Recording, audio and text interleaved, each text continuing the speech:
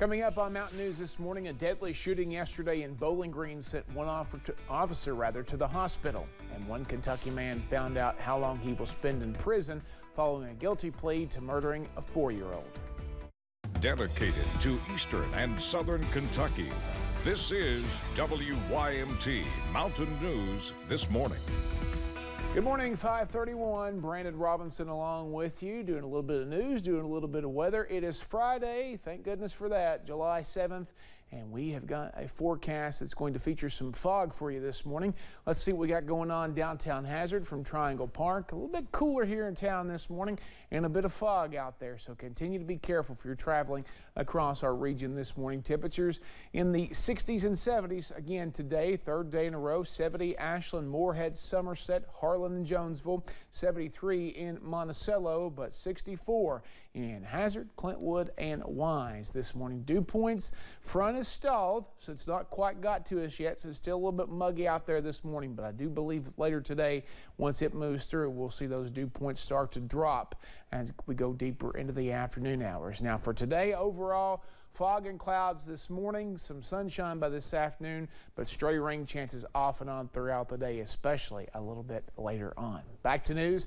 New this morning, there was an officer-involved shooting in South Central Kentucky on Thursday that sent a Bowling Green police officer to the hospital. We do not have many details about the shooting yet, but we know it happened yesterday afternoon at Russellville Road.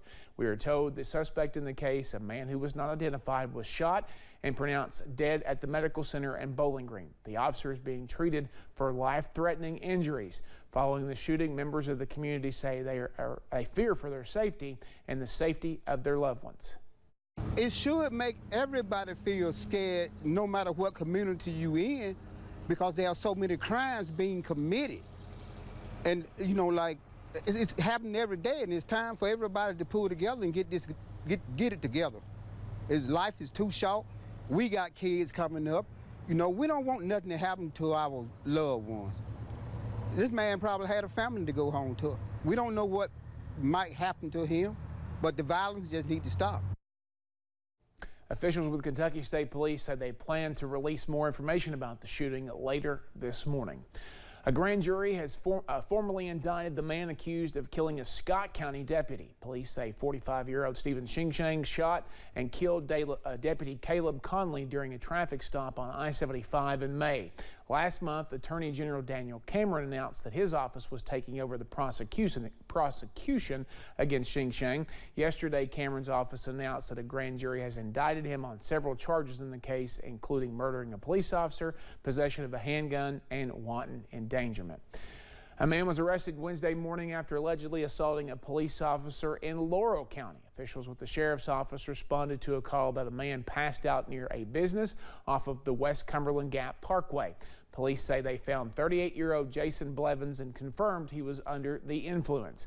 Blevins reportedly told police he'd already been arrested for assault, and he reportedly threatened to assault the deputy that responded. Officials say Blevins kicked and fought the deputy before he was arrested. He faces several charges, including assault and resisting arrest. A Southern Kentucky sheriff is being ordered to pay thousands of dollars by a state cabinet, all because of an issue with back pay for canine handlers. Pulaski County Sheriff Bobby Jones says he was apparently making a mistake without realizing it, and now it's costing the department dearly. WYMT's Phil Pendleton talked with Jones about the issue and says the same mistake could be costly for other Kentucky law enforcement agencies.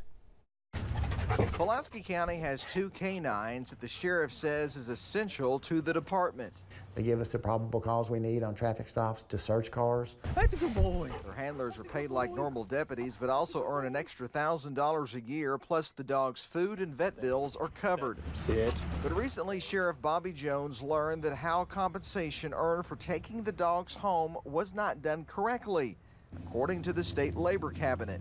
Live animals that goes home with the deputy, and that we have to compensate them for feeding, bathing, water, and all this kind of stuff. State says that compensation has to be entered as a line item in their budget. Now the sheriff's office has to shell out more than $61,000 for 7 different handlers over a 4-year period. I'm all about abiding by the rules, but you got to show me the rules. Show me what we need to be doing. The Kentucky Labor Cabinet told Bobby Jones that this all came about because of a complaint that they did not divulge who made the complaint against them. Deputies are essentially earning back pay money. I've had a couple canines said, well, we're not going to take any money, and I said, you have to. I said, it's your money. I mean, and I'm not upset with, they're not, you know, I'm not upset with the canine handlers at all. Jones says the line item issue was not something the State Sheriff's Association or even the Kentucky Auditor told him they were aware of. In Pulaski County, Phil Pendleton, WYMT Mountain News. Now, Sheriff Jones says they are paying the money to the Labor Cabinet, and then that cabinet will send the money back out to the canine handlers. A former Kentucky State Police trooper has died. Will Pope served as a trooper for both posts 9 and 10 from 2016 to 2019. Officials say he resigned from that position to become a lineman. Pope had also served as a patrolman for the Harlan Police Department. Officials did not provide information on how he died. His funeral arrangements are pending.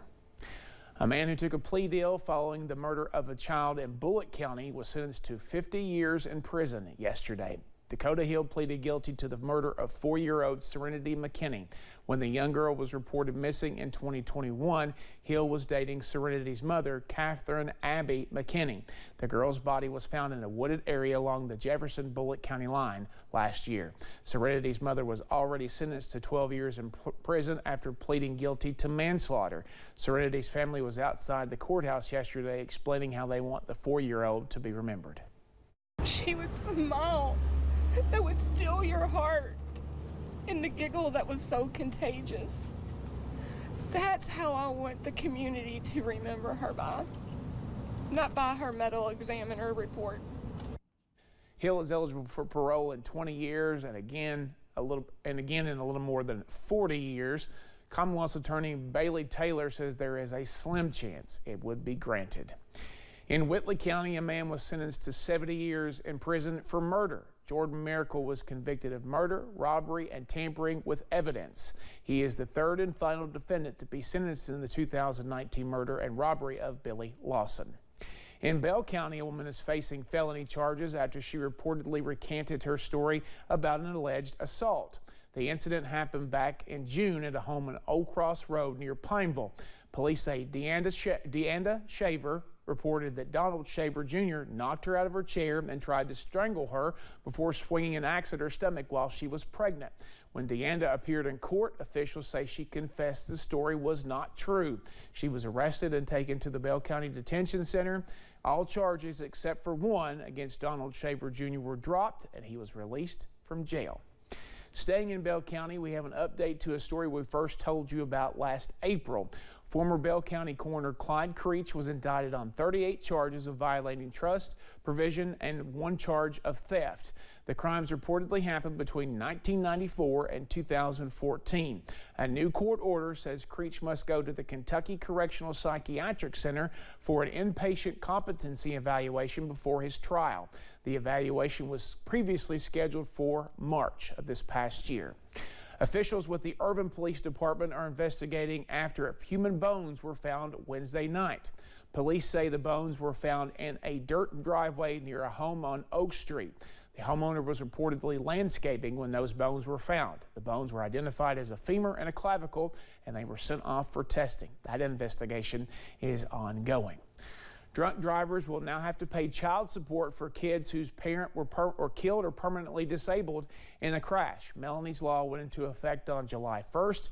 Mothers Against Drunk Driving is an organization that does a lot to spread awareness on this issue. Regional Executive Director Alex Oddie says this helps hold drunk drivers accountable. This is another reason that people will think twice before making the decision to consume alcohol or other drugs and get behind the wheel. It is another level of accountability. It is another consequence that they can and will face. And so we hope it's just another reason for people to think twice before they make a dangerous and deadly decision. Audie says this will help with drunk driving, but she says other people with her organization, she and other people with her organization will continue advocating and working to prevent drunk driving.